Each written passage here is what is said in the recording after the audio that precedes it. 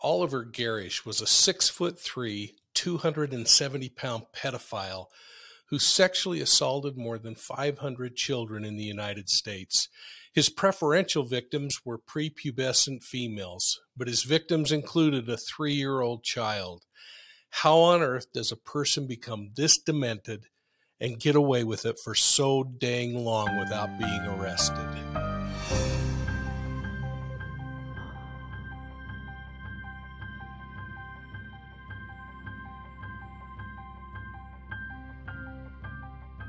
Welcome to Profiling Evil. If you're new to our channel, thanks for joining. And if you're one of my university students or a longtime channel member, welcome back. Thanks for your support. Either way, please take a moment and click that like and subscribe button. Ring the bell so you get all of our informative videos.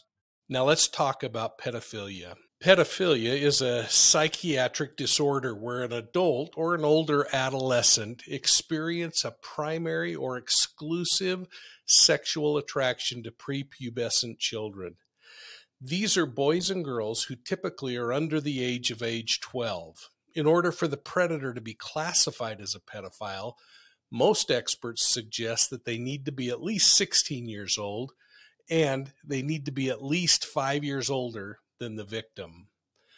The term pedophilia comes from the Diagnostic and Statistical Manual of Mental Disorders, which defines it as an intense and recurrent sexual urge, including fantasies about prepubescent children. Now, there's other groups that classify it, like the International Classification of Diseases, who defines the disorder as a sustained, focused, and intense pattern of sexual arousal manifest by persistent sexual thoughts, fantasies, urges, or behaviors, but again, involving prepubescent children. Pop culture simply classifies it as any sexual interest in children or the act of child sex abuse. And there's a problem there. The experts recommend caution when we throw terms like this around because some sexual crimes against children are not caused by pedophiles. A pedophile has a primary or exclusive interest in prepubescent children. Now let's talk about Oliver Ben Garish for a minute. Garish, who went by the nickname Big Ben, was diagnosed as a pedophile. Over the course of his criminal history, he was arrested numerous times. He served a short period of time in prison before being released, but over and again, this guy would talk his way out of arrests or just get short prison terms or jail sentences. His last conviction was in 1985, and that was the time when they proved he was a serial predator and they took it serious. He remained in prison until his death in 2001. In fact, a little interesting side note, when he died, the warden called me up and said that he had willed all of his personal property over to me, which included his diaries where all of his deviant thought were. It's really quite interesting to read. Well, I spent hundreds of hours interviewing this offender and ultimately got confessions from him on nearly 525 sexual assaults of children. His crimes reached from Utah to Missouri and then south to Arkansas. I remember asking him about how he got out of trouble so many times, and he just smiled and said, "I appear honest to the cops, and they believe me." Well, toward the end of his personal reign of terror, Garish discovered that befriending people from faith communities was the easiest way for him to access their children. He took advantage of their trusting attitudes and their personal goodness and values, and he turned it against them. By acting like he wanted to convert to their faith, the doors would fly open and the children would become accessible. Listen as Ben Garish describes some of his crimes. Now, this video was taken many years ago at a time when I was using Garish to train police investigators. I would actually take him out of prison and take him to conferences where I would have him teach investigators how predators think. I think you're going to find this interesting as you see how investigators were trained in the dynamics of investigating and then interviewing serial sexual predators of children. I'm Oliver Garish. Before I get started, I want to say that I'm a participant in the Phase 3 sex offender program at SSD down at Utah State Prison. While everybody else was having fun up the house, Billy grabbed Cindy, told me, come on, let's go down to the bar and I'll show you something new. And that's where I learned to molest little girls. Later on, several weeks later, I was raped at school, hurt quite bad. My dad got all embarrassed about it. Instead of coming to my aid, literally, I got beat again, called stupid, told if I was a real boy this wouldn't have happened. Dad hushed it up at school, took me out of town to a major teaching center, hospital, where they closed that area up surgically. It's been closed ever since. I eventually molested a young girl, viciously attacked the young girls, perhaps a better way of saying it. A 7-year-old girl dragged her off her bicycle into a restroom at a gas station, forced her to do oral sex on me, threatened to find her home and burn it down with her and her family in it, if she ever told. To her credit, she told. I got arrested. The child will trust you. They'll open right up to you then. I had a child tell me her father was molesting her because I was on a one-on-one level with her. And then I did the same. Get your children comfortable with talking with you. Define for them very clearly. You've heard the good touch, the bad touch. Beware of the stranger. I think I would take it a little bit further. Tell them to beware of any touching that's under the clothing or in the genital area, regardless of who does it. Okay, I targeted ages from 3 to 13. I had 5 male victims and approximately 500 female victims. The question is, along those same lines, could I look at any child without any sexually deviant or otherwise thoughts in my head? To this day, at this time, no. The thoughts still occur. They come back. But the thing I'm learning in therapy is not that the thoughts come back, but what I do with them. She wants to know, basically, if I were released to an unrestricted setting, how dangerous would I be? Due to the therapy I've gone through, I think I would be dangerous. And that's a realistic appraisal of myself at this point in time. I saw Cindy accidentally, in fact. I was in Chicago on a business trip and saw her in a mall, and she handled it quite well. She really unloaded on me, which was her right, but said she'd gotten over it, and we never met again from that point on. Billy Gage, the guy that molested me, committed suicide, took a coward's way out. Drove his car into a bridge abutment in Chicago at age 22 at over 100 miles an hour. The question is, how do I see my future as a result of this? I have agonized over that for a long time before coming up here today. And to be absolutely blunt with you, I don't think I have a future. Were you confronted on a lot of your victims by police? I had, out of the 500, I had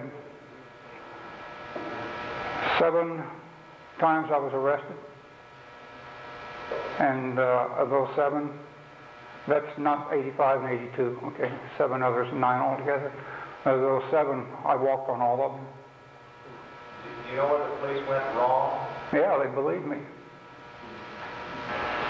Were my desire so strong that had I had my own children, would I have abused them? Yes, I probably would have. I had no limits. Knowing myself better than anybody else, if I were on a parole board, would I now let myself out? At this time, no, I would not. You're welcome. Mr. King? I'm sorry, I hope I didn't give any final statements because I didn't. No, I don't know what to give for a final statement. I have no idea. Last time I gave a final statement, I got 6 to life.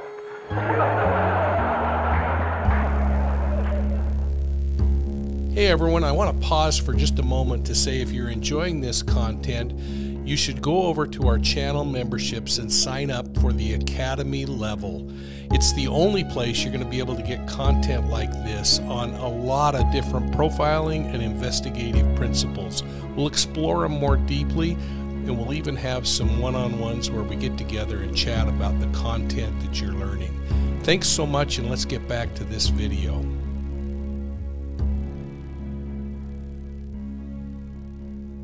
Well, I also worked with Garish to share publicly how parents can protect their children from people like him. Listen closely as he speaks to reporter Paul Murphy of KTVX News in Salt Lake City. Tonight on News 4 Utah. How can parents protect their kids from abuse? Learn from a man who molested more than 500 children. A story no parent should miss. And now, News 4 Utah at 5:30. The average child molester strikes 300 victims before he's caught. So how can you protect your children? A serial molester will tell you, and his story is absolutely frightening. It's a mask, a facade, and molesters, it's a fur actor, and he comes to get what he wants.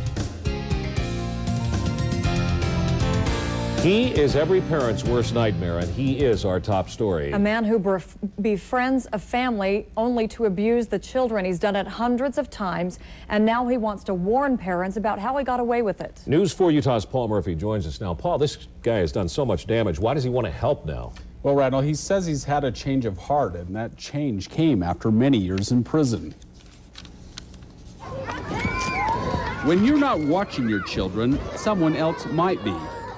This man we'll call John was looking until he finally got caught. Well, the first thing I think is very important for the parents to realize is that the molester is not the stereotype that is given in the media nowadays. Quote, the dirty old man in a park with a candy bar. More likely, he's a family friend. A molester, like myself, I used guile. You know, I came on as a friend when I really wasn't. I was their worst enemy. And trickery and lies, all that kind of stuff. Or a babysitter. Parents would bring in their children and tell them, now you do what John Doe here says, make mommy and daddy proud of you. From that instant on, I owned their children. They totally disempowered those children. By using those children like that, after I was through molesting them, all I had to do was say, okay, you've been real good. Mom and dad are really going to be proud of you. So I'll tell you what, I'll go ahead and tell your mom and dad this for you, you know, how good you've been, so don't worry about it. And none of them ever talked. Is there anything a parent can do to protect their children from someone like you? I mean, you sound very devious. I am. Yes, they can, but they've got to be aware of what's going on around them at all times. What would you look for in a victim? Basically, I look for a child with very low self-esteem. Generally, in a picture of 30 or 40 children, there'll be at least 3 or 4 of them looking down, standing in a closed body position. That tells me instantly there's something going on in that child's life. Either they're lonely, they're hurting, or somebody may have molested them already. And John speaks from experience. He says he's molested as many as 500 children. That's an awful lot of sorrow. But he was only convicted twice. As a parent, I'm not very encouraged by what I've heard from you. Those are cold, hard facts. And I don't know what else to tell you. You're scaring the hell out of me. Good, and it's working. John even has some advice for parents. He says parents should know where their children are at all times. Do criminal checks on all caregivers.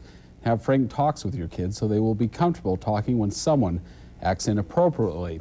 But do we really want to get advice from a child molester? Tonight at 10, I'll show you how police are using John like the FBI used Hannibal Lecter in the movie Silence of the Lambs. I'm offering you a psychological profile of Buffalo Bill based on the case evidence.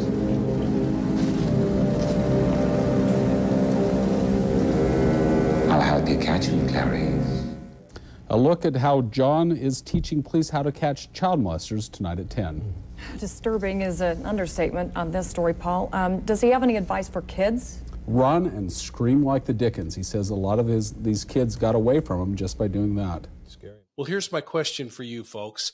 Do you think a serial child sex abuser can be rehabilitated and safely returned to society? I'm going to be looking for your answers down below on this one, and thank you for being professional in your responses. This is a difficult subject, and it generates a lot of emotion in us as we think about this kind of abuse happening to the most vulnerable among us, our children. Well, I hope this segment helps you better understand this kind of predator.